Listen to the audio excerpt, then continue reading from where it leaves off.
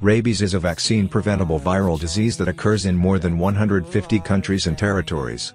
Dogs are the leading source of human rabies deaths, contributing up to 99% of all rabies transmissions to humans. Interruption of transmission is feasible through vaccination of dogs and prevention of dog bites. The infection causes tens of thousands of deaths each year, mainly in Asia and Africa.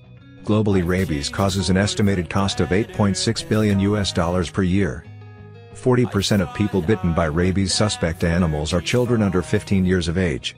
Immediate and thorough wound washing with soap and water after contact with a rabies-suspect animal is crucial and can save lives. Multi-sector involvement and One Health collaboration, including community education, awareness programs, and vaccination campaigns, are essential. WHO is leading the United Against Rabies Collective to drive progress towards zero human deaths from dog-mediated rabies by 2030.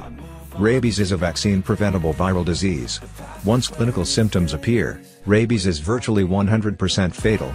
In up to 99% of cases, domestic dogs are responsible for transmitting the rabies virus to humans. However, rabies can affect domestic and wild animals. It is transmitted to people and animals through bites or scratches, usually through saliva. Rabies is an immunopreventable disease. Vaccination of dogs is the most cost-effective strategy to prevent rabies in people. Vaccination of dogs reduces deaths attributable to dog-mediated rabies, and the need for PEP is part of the care of the dog bite patient.